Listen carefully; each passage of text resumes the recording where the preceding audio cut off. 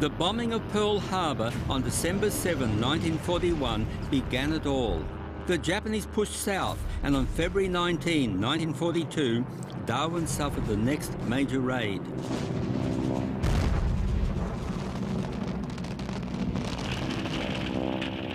It was the beginning of a war that threatened Australia, and its northern shores became a graveyard of silent warriors.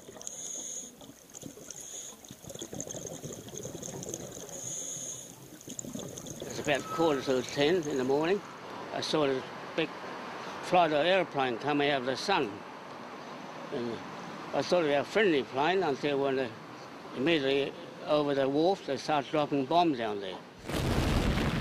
And within about 10 minutes, over nearly 200 planes overhead. Naturally, I had the biggest shock of my life.